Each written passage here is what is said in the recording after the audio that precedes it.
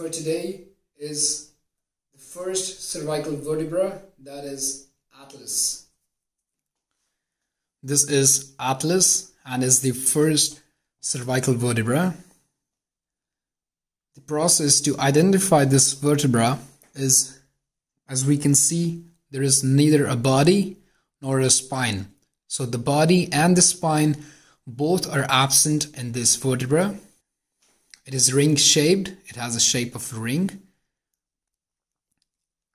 It has an anterior arc, a small anterior arc or a short anterior arc. This is the short anterior arc, and long posterior arc. This is the posterior arc of the vertebra of atlas.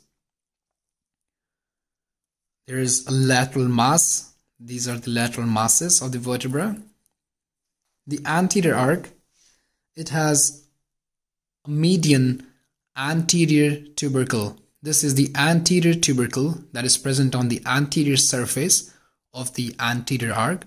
On the posterior surface of the anterior arc, there is an oval facet. As you can see, on the posterior surface of the arc, there is an oval facet. This facet is present for articulation with dens of axis.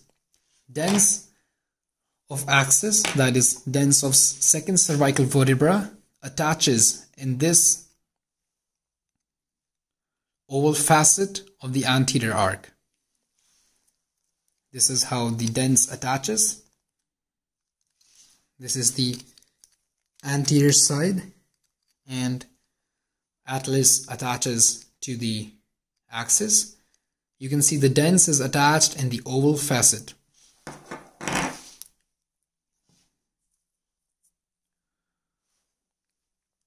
On the posterior surface, we can see there is a long posterior arc.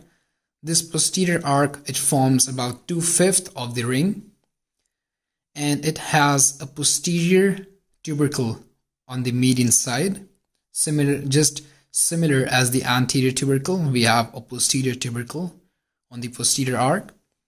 This posterior arc is characterized by a groove on the upper surface. It has a groove on the upper surface just behind the lateral mass, right here. The lateral masses, they have on the superior surface the superior articular facet. This is the superior articular facet which articulates with the occipital condyles of the skull. So the skull sits on the superior articular facet and it forms the atlanto-occipital joint. It forms the atlanto-occipital joint.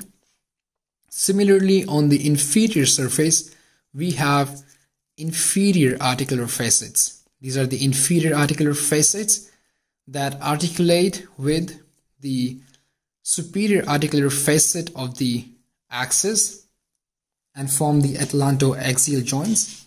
This is axis. We will discuss this vertebra in detail in the next video, and this is how the atlanto-axial joint is formed. The superior articular facet, it is concave in shape and it projects upwards and medially. Similarly, the inferior articular facet, it is somewhat circular and it faces medially and downwards. Medial to the lateral masses, we have a tubercle. These are the tubercles on the inside of the lateral mass, that is on the medial side of the lateral masses. We can see these tubercles. Lateral to the lateral mass, there are transverse processes. These transverse processes, they project from the lateral side of the lateral mass and they are unusually long. They're unusually long enough. The reason why they are long is because they help in rotation of the head at the atlanto-axial joint. And these transverse processes, they are pierced by a transverse foramina.